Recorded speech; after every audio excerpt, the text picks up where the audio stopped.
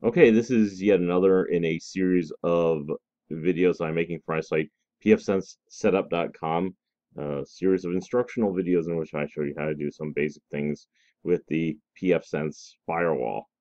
And in this video, I'm going to just cover some of the advanced options for firewall rules in pfSense. And first thing I'm going to have to do, of course, is just log into uh, the my pfSense box here. So I'm going to type in the username and password and click on login. And you'll notice that now we're on version 2.2.3, which is the most recent version as of this recording. So the update this morning went off without a hitch. So, which is good. And I'm going to apply a firewall rule to the DMZ in this video, and I'm going to make it so that it's only enforced on Windows computers. So first I'm going to go to Firewall, and I'm going to scroll down to Rules, and I clicked on Rules, and normally we would just go straight to the DMZ tab here, and create a rule for the DMZ.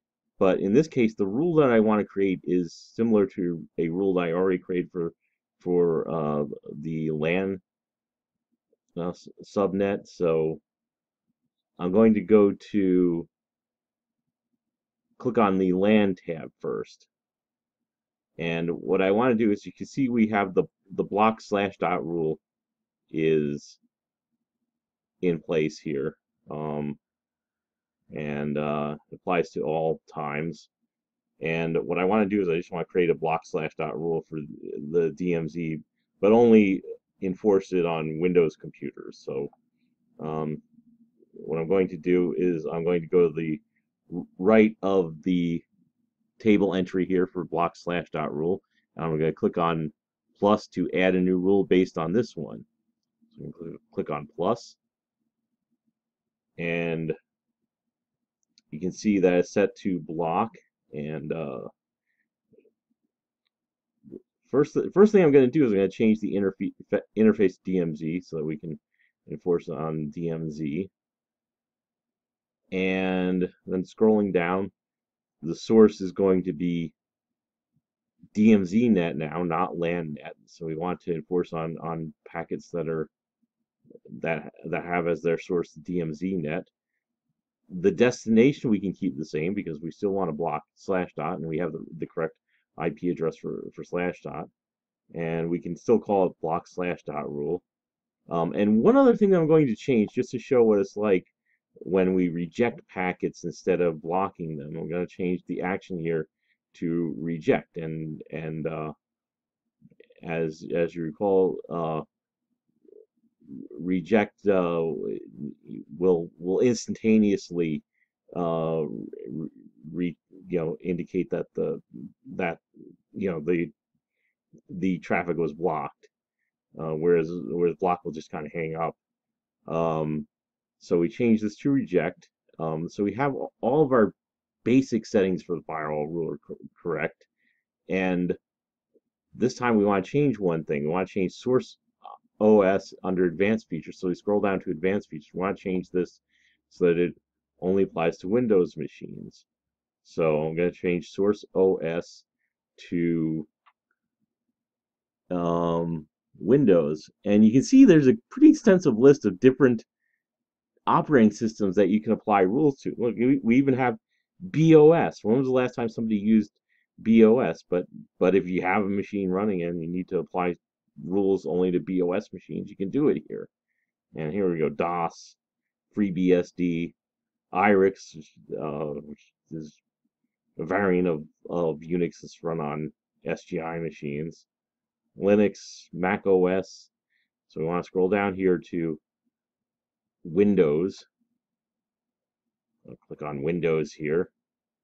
And I think everything here is correct. So let me click on Save. And now our rule should be uh, should be set up here. Okay, we have our block slash dot rule. And we also see a little purple circle here, which indicates that advanced options were used. In this case, we're only applying it to Windows machines.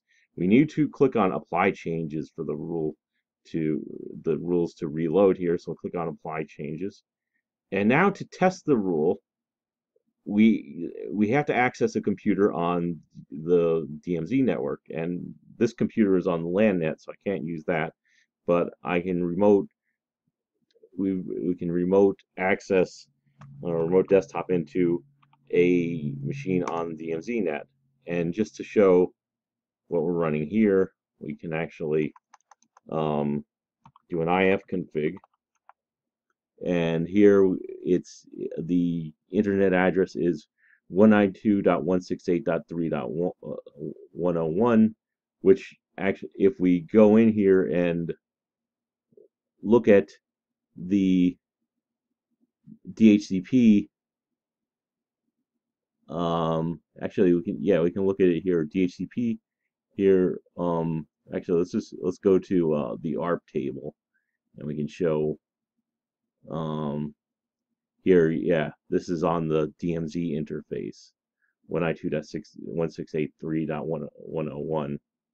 So we can go back here, and now we can test the rule. So if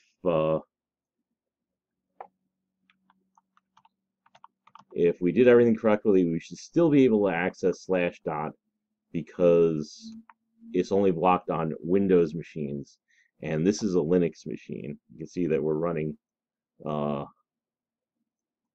running Mint Linux here.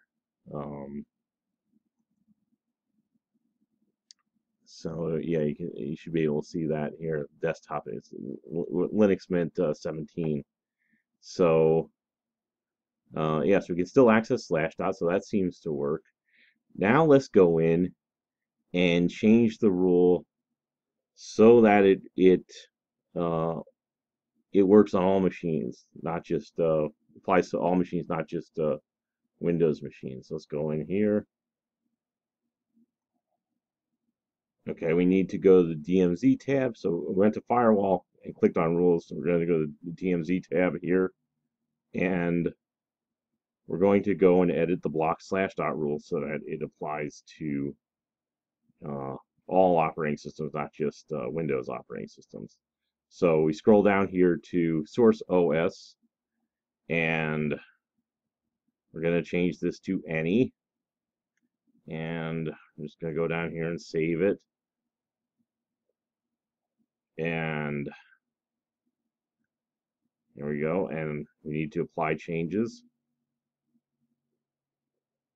And we'll go back to our Linux box here, which is on the DMZ net. And we'll type in /dot.org. And okay, we get unable to connect. Firefox cannot establish a connection to the server at /dot.org. And you can see that it was instantaneous. And that which is what you might want to do. You could put it on block, but if you have it on reject, it'll be more obvious that perhaps the blocking was on purpose. And let's go back here and disable this rule, and we should be able to access /dot again on the DMZ net. So let's go back, and we'll do apply changes and go back, and we'll click on try again, and it looks like the page is loading. Yep. Okay, so we demonstrate one of the advanced options for pfSense here. I think I may do one more video on pfSense advanced options here, and before we move on. And if you found this video helpful, you might consider visiting my website, pfSensesetup.com.